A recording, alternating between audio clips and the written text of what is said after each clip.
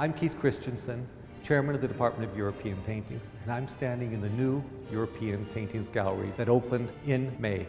The period that we cover begins around 1230 and finishes around 1800. Visitors, when they come, can choose to go in one of two directions. You like to be north of the Alps, in France, Holland, Germany? That's one route.